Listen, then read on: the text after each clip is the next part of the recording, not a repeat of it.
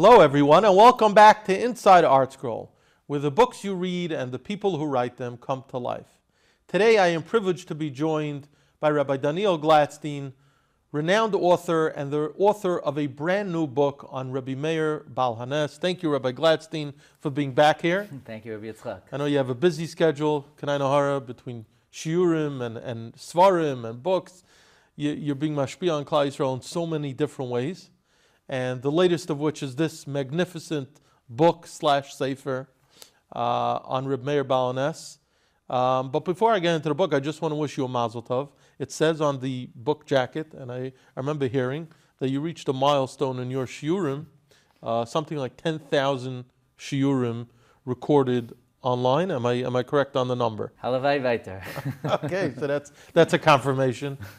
Kanai Nahara, I don't know how you do what you do. I know it's multiple shiurim a day on varied topics.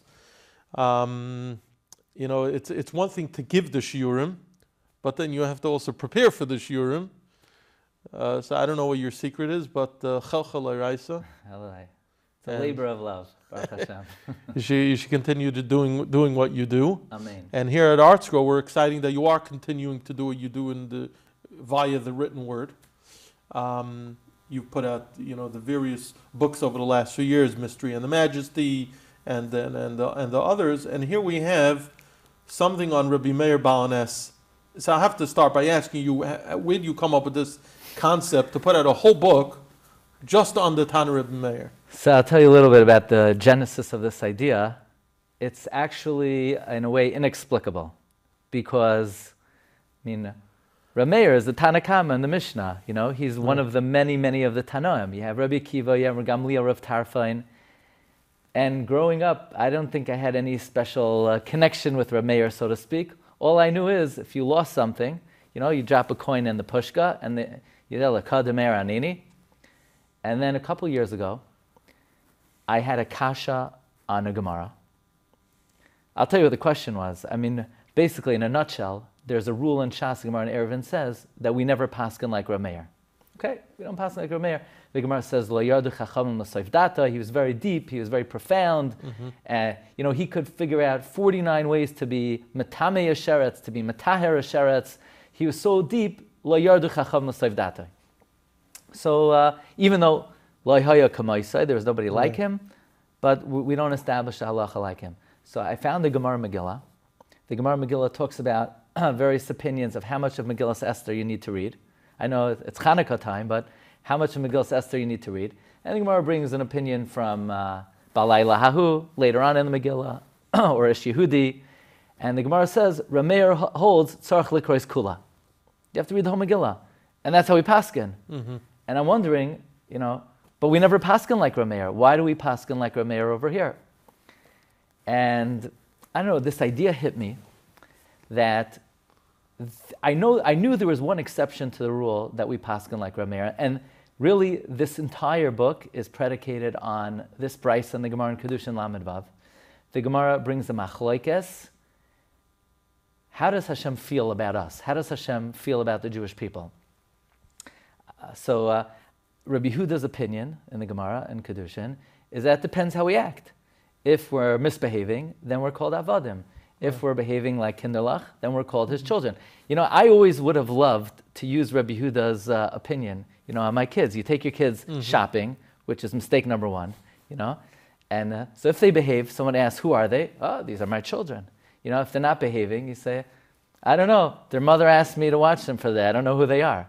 But that's Rabbi Yehuda's opinion, amazingly, that we're not always considered the children of Hashem.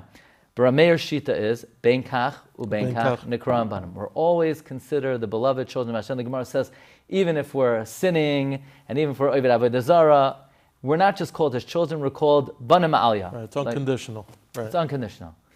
So, and I was wondering, so how do we paskin regarding that machlokes?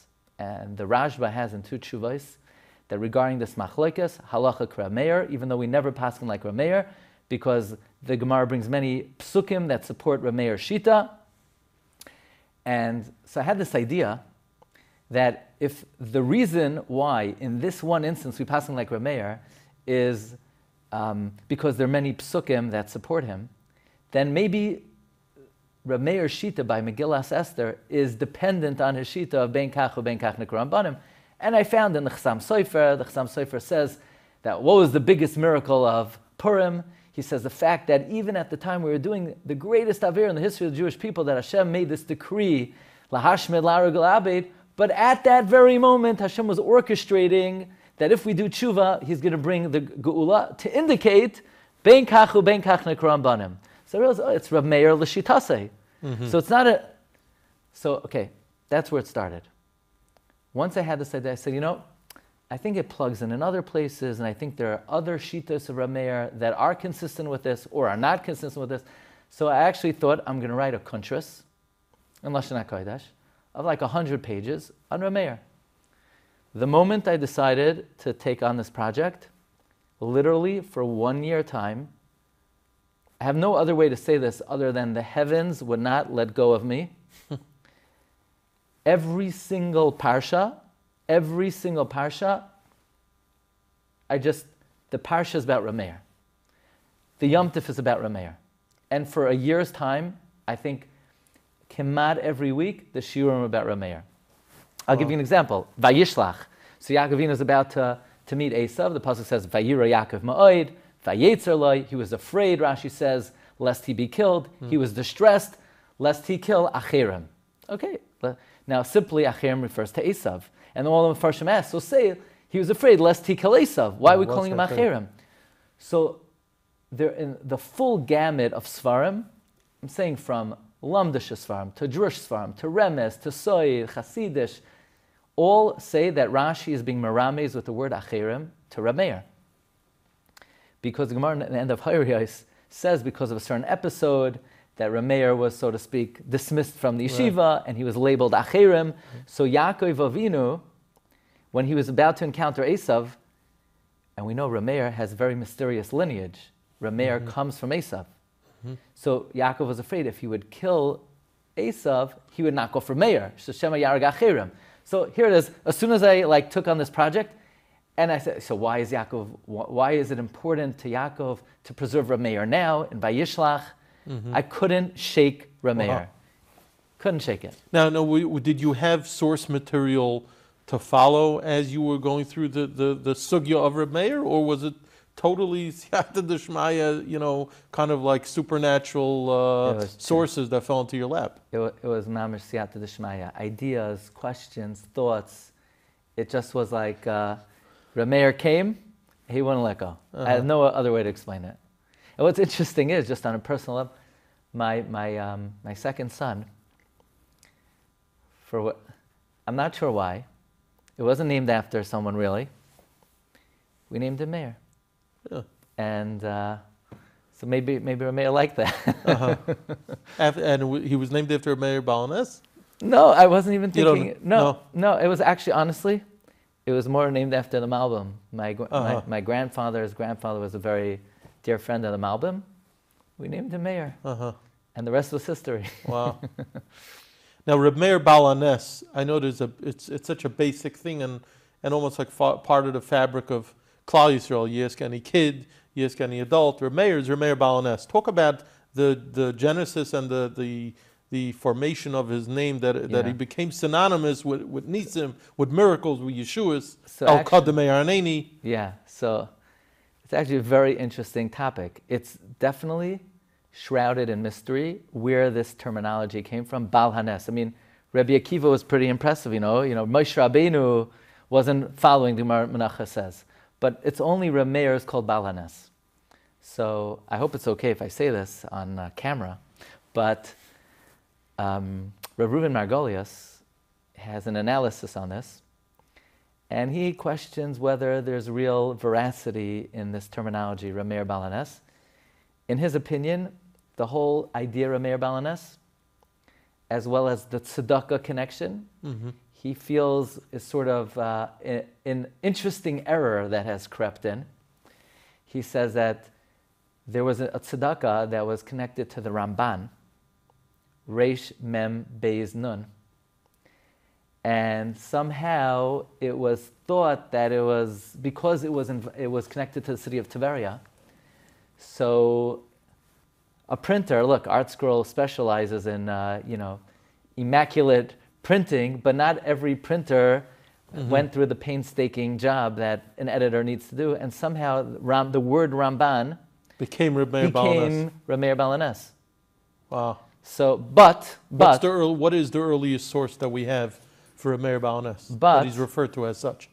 Okay, so that's a good question. The Sephardic Oinim, for example, Reb Chaim Falaji, and earlier Mekubalim. For example, I'm going to mention the Emes Liakov. Now, the listeners think, oh, I know them, I have the Emes Liakov. Rabbi Yaakov Kamenetsky, that's a wonderful sefer. And you should get it also, they came out on Nevi'im and Ksuvim.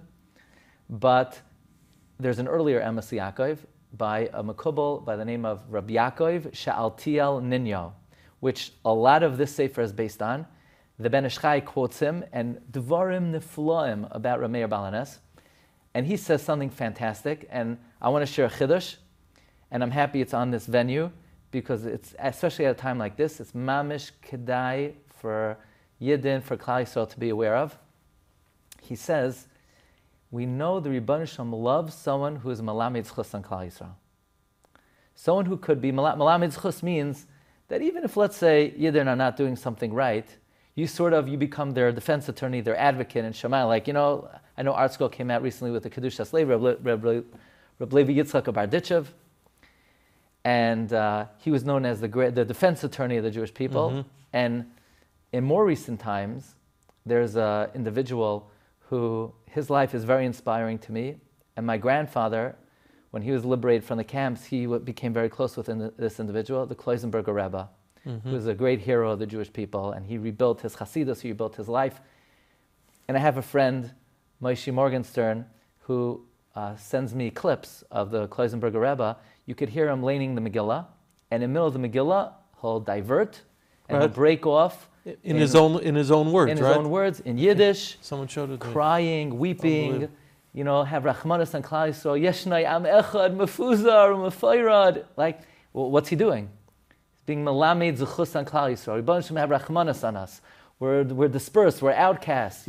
It's 2,000 years. What do you expect after 2,000 years? That type of, he would talk to the Rebbeinu Shalom, and I always knew that this was an important thing, but I never realized how important.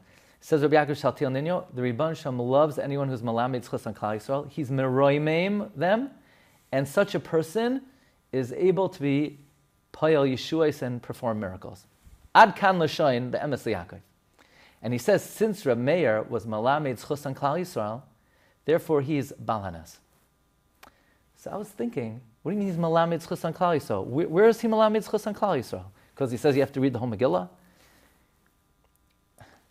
Benkach u benkach. So that hit me, exactly. The biggest limud zchus on Klal Yisrael is Rebbeinu Shalom, whatever it is, they're your kinderlach. Mm-hmm. That's the greatest possible limud zchus.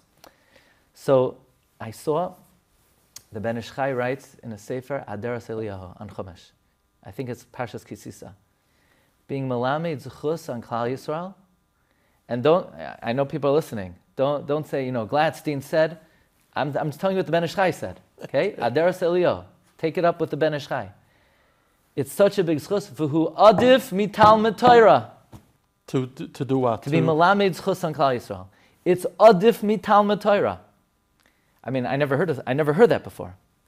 But then in another sefer, Ben Ish Chai writes in the sefer Ben Ish Chayil that amazing interpretation. We know there's an opinion in Gemara Brachos. B'makoim shabalei tshuva oimdim tzadikim gemorim einam oidim or ein tzadikim gemorim lichayim lamoid. He teaches it like this. A Baal Teshuvah, what's a Baal Teshuvah? Someone who could respond to HaKadosh Baruch Hu. He said, Rebbeinu Shalom, Klal Yisrael are lax in this. It's because of the Golos, it's because of the oil Parnasa, it's because of Tsar Gidol Banim. They could respond to Hashem. B'makom shebalei tshuva oimdim, ein tzadikim gemurim yichayim lamoid. That's the highest madrega. So now it gave me a little glimpse. Reb Meir's connection to miracles, it's not like it is supernatural, but everything has to have a hesber based on Chazal. It's because he's the ultimate Me'elatz Yosher on Klal Yisrael. Very interesting.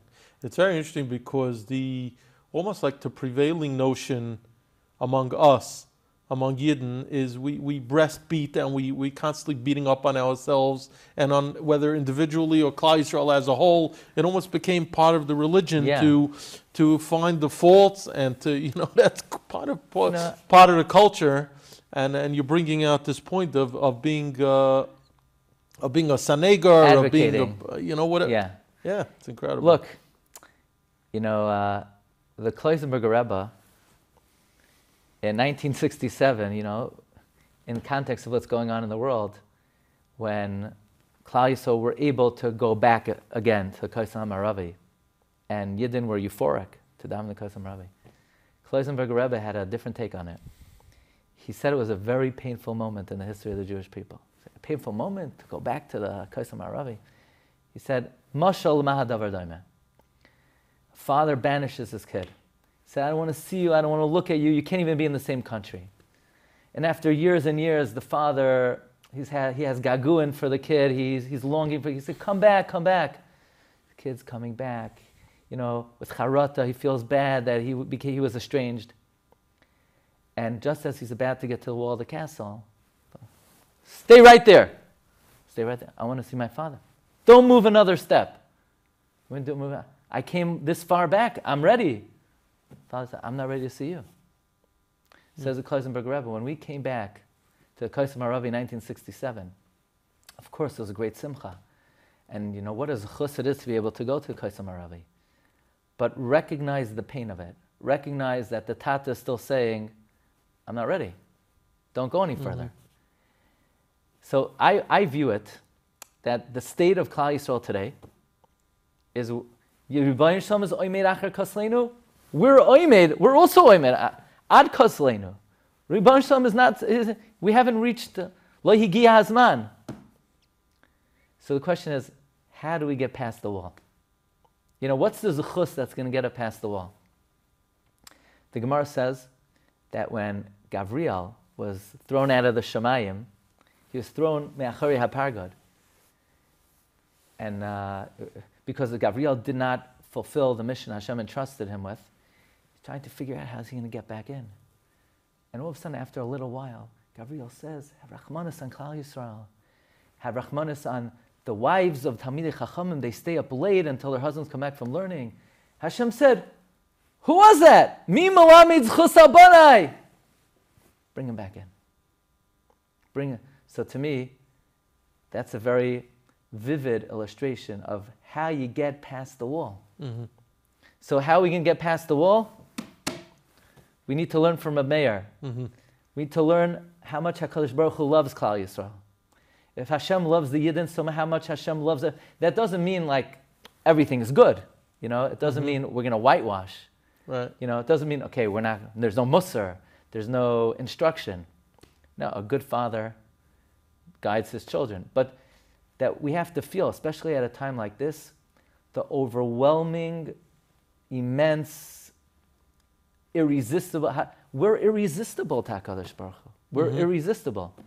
Ki midei dabri bay zachar eskarenu ayir. It's interesting that you mentioned that, because I would say, and I wonder as an experienced Rav, if you've seen this, I would say over the last 2 decades actually, we've seen in Yiddish culture much more than, speaking to people from previous dairis, they told me it wasn't that way. The last 20, 30 years, almost like an explosion of a focus in our hashkafa, in our music, in writings, wherever you look, on the Rebbeinu Shalom's love for Klal Yisrael, right?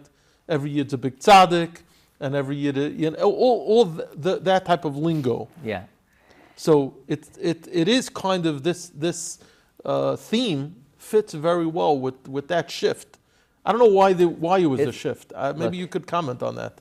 I know this isn't a commentary on Klal Yisrael's attitudes, but in a way, I'm not that guy. Because my style is I say it as it is. Because ultimately I feel that's the only way to do it. But still, in that context, I want to share with you something. And look, truth be told, I first put out a sefer in Lashon Kodesh. It's called Eloka D'Meir Aneini. And this is not a translation, it's an adaptation. But there are many, many mamish yisodos that I didn't know a few years ago that are now in the English. I want to share one of them with you. Yeah. Kimat now, every time I speak, I say this over, and I think this is going to answer the question you asked. I think a very important observation, just head on. If I would ask you, or really, if somebody would have asked me a few months ago, who does Hashem love more? Our generation? Our parents' generation? Our grandparents? I knew great people. I mean, I saw my grandfather. My grandfather was a Talmud Muvak Menachem Zemba. Right. You know, we spoke about this. Yeah, we spoke last time, yeah. I mean, his grandfather was best friends with the Malbim in the 1860s. Right. I saw Kedusha. I saw Devekus HaKadosh Baruch Hu. Of course, they're great people today, but not like was. So somebody would ask, who does Rebbe Shem love more? I don't think anybody would say it's us.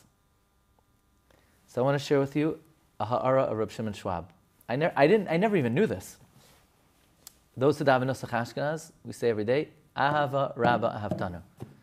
What are the simple translation of those words? Ahava Rabba Ahavtanu. Out of 1 million people, 999,999, we're going to say, with a great love you loved us. Says Reb Schwab, Rabba does not mean great. Rabba means increasing, expanding, growing.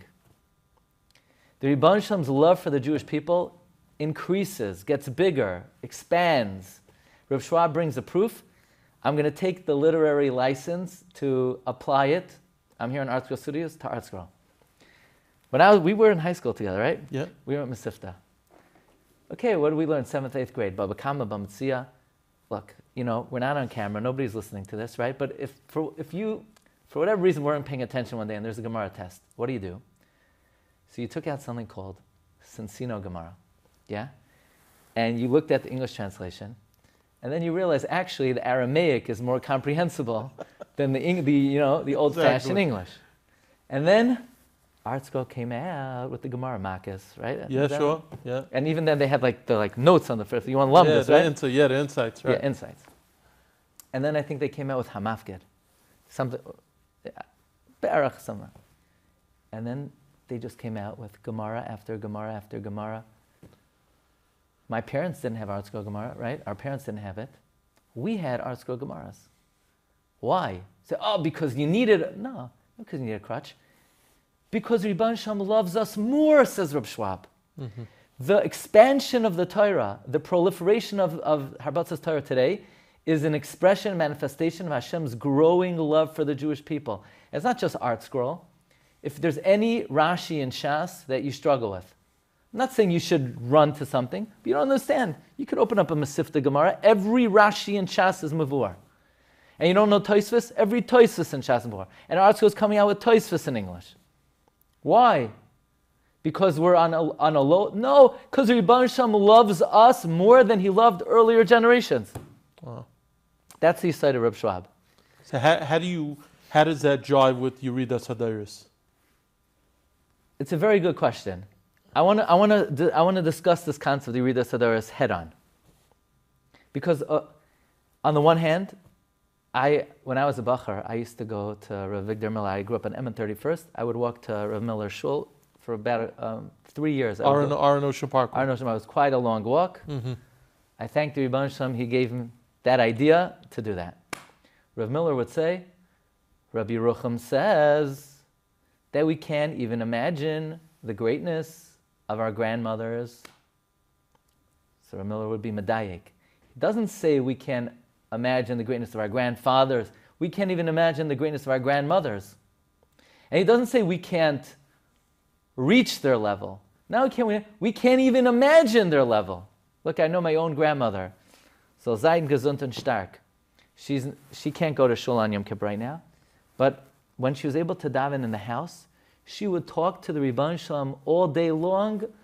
Who could reach such a madrega? The way she would talk to the Rebbe Shem. So there's Yeridas Hadaris. By the way, the Baal HaLeshem brings many rayas to the phenomenon. You read this from Shas. You know, im rishonim kemalach manu b'nei adam, im b'nei adam anu kechamarim v'loi kechamar shel Pinchas ben Yair. Or im rishonim, the rishonim, we're like a nail compared. The earlier generations were like the stomach, the internal organs, and there are many rayas. First Beis Hamikdash had the Aron, the Urim V'Tumim, the Eish, the Shechina, Ruach HaKodesh. Second Beis Hamikdash did not have. So there's no question we move away from Har Sinai. There's Yeridas Hadarais. But there's another way to look at it. Reb Chaim Vital brings that the Arizal told him that your esteem in Shamayim is greater than even earlier generations. So Reb Chaim said, come on, Rebbe. You told me that I don't even reach the nails of earlier generations. Says the Rebbe Shem judges a person kafi his man that he lives in. And now the Sitra Achra is very powerful. So you're more valuable in Shamayim than even earlier generations. So I ask you a question. Really, the Sitra Achra was out of control in Sfas in the 1600s? Yeah, you could just imagine the pritzus, the billboards in Sfas. To us, Sfas, it was on a higher madrega than Mea Sharim today. But kafi earlier generations, there was very strong Kayach HaTumah then.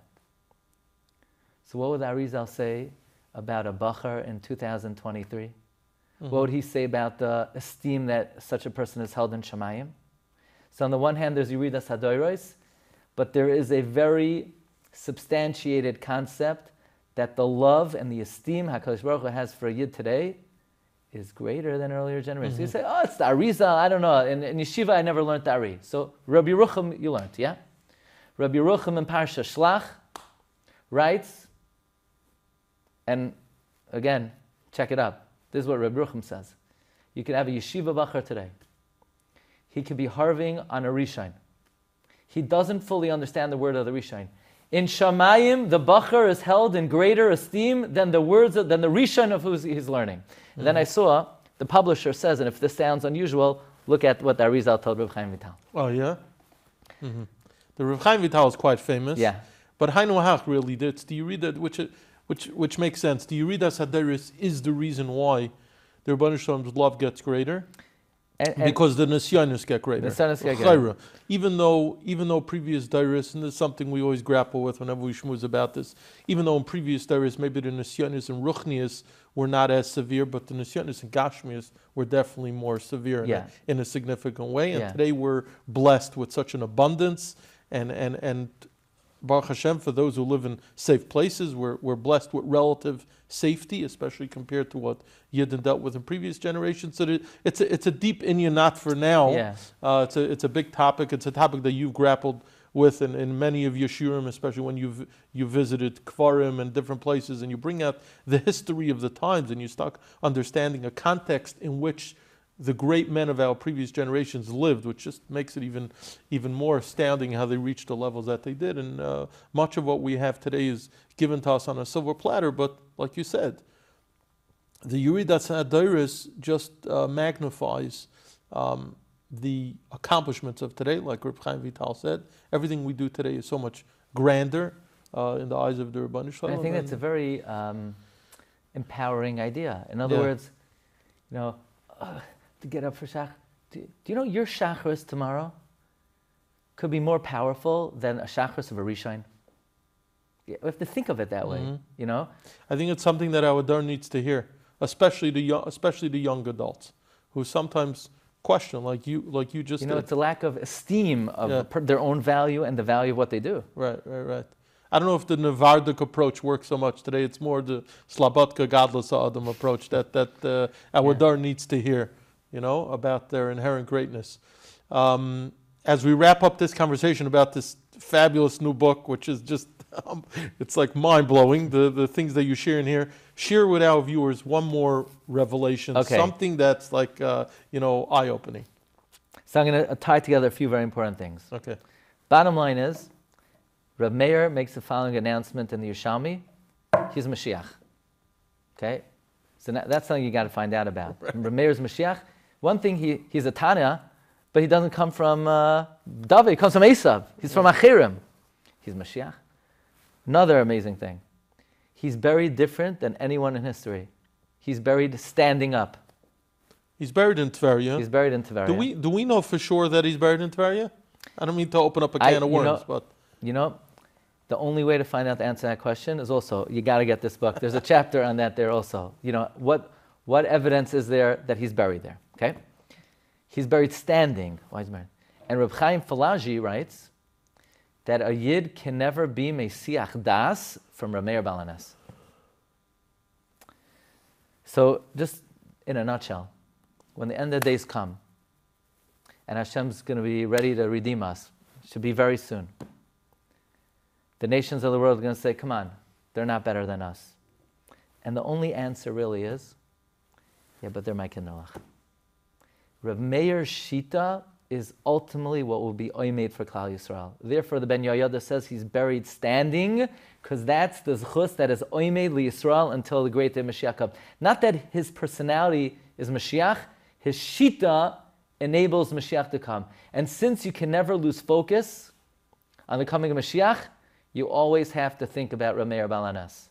So of course, it's going to have a nice gold lettering this way. Whatever you're doing, your eyes will always be on Rebbi Meir, and until the great day.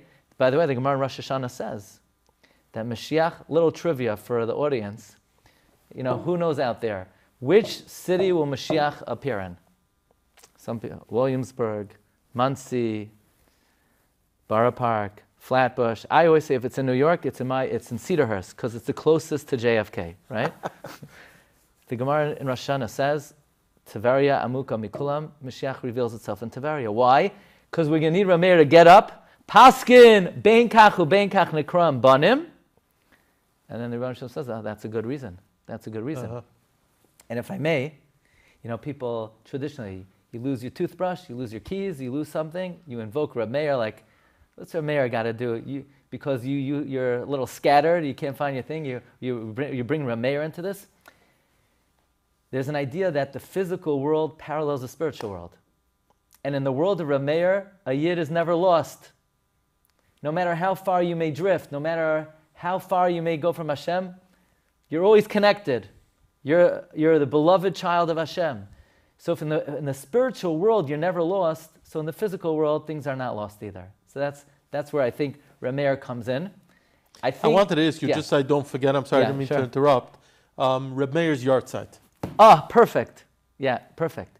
So traditionally, many say it's Pesach Sheni. So I like to say, because Pesach Sheni is a day of second chances. So in the world of Rebbi Meir, there's always another opportunity. But after you read this book, you'll see, Ben Ish Chai writes that on Rosh Chodesh Teves Chanukah, you need to light a candle for Rebbi Meir. And he doesn't say why. And many suggest it's because the real yahrzeit of Rebbi Meir Baal HaNess is Chanukah. And that tefillah that we like to say, Eloka D'Meir Aneini, Marsha says, Eloka D'Meir Aneini means the Ribbon Shalom, who illuminated our lives in the times of Chanukah, he should answer me. So Rebbi Meir is inextricably bound with Chanukah. It's likely his yahrzeit. The whole tefillah is predicated on the light of Chanukah. Mm-hmm.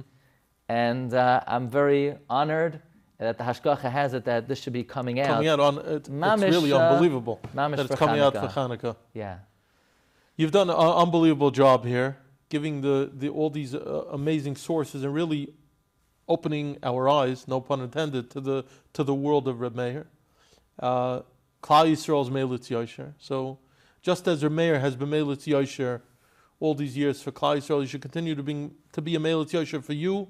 Amen. Especially in the schus of bringing his Torah and his background and his inspiration. Amen. To Klal Yisrael, and this book contains messages that will resonate with people.